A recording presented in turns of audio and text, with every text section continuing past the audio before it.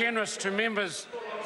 I call on question number 2 to members. Clayton Mitchell. Thank you, Mr. Speaker. My question is to the member in charge of the Fighting Foreign Corporate Control Bill. What is the intention of the Fighting Foreign Corporate Control Bill?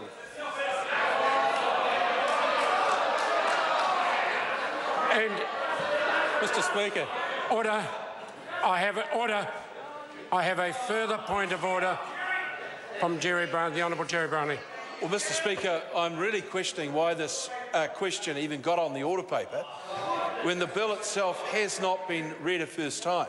It's not business before the House until it is read a first time, and therefore speculation about a bill that is not before the House does not fit standing orders. No, I think on this occasion I could seek some further advice, but it's on the order paper. It's scheduled to be debated today. I'm going to allow the question to start, but I warn the member in answering the question to keep the answer particularly brief. Otherwise, it will be closed down. Thank you, Mr. Speaker, for that generosity. This is one of the most simple and yet profound bills to come before this House, sir. The intention of the bill is to ensure that future trade agreements do not include the investor-state disputes settlement provision. That's fine. Supplementary question, Mr. Speaker. Order. Order.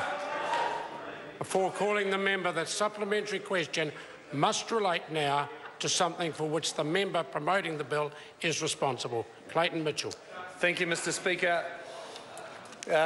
Supplementary question. How will the Fighting Foreign Corporate Control Bill benefit New Zealanders, and has he got some examples that he could share with us? Order.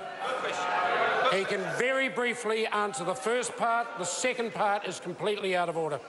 Fletcher Tabuto. The Honourable Jerry Brownlee, point of order. There is. Order. Order. This is a point of order. So some members in one particular court of the House will be leaving if they interject through the point of order. I'll hear the point of order. Mr. Speaker, you gave a very clear direction to the asker of the question about what should be in the question. It's impossible for that question to be answered without there being debatable material introduced, and that's not appropriate for members' questions.